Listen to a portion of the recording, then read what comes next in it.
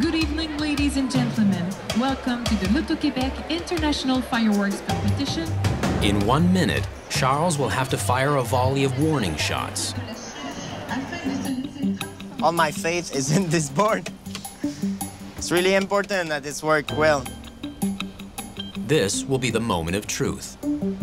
Stand by 10 seconds. If the rain has soaked the lift charges, nothing is going up. 3, 2, 1, cue. Nice. So far, so good. But then,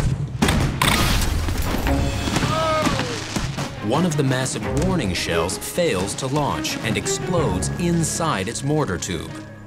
Phil, checker ça. Passe-moi ton tanky.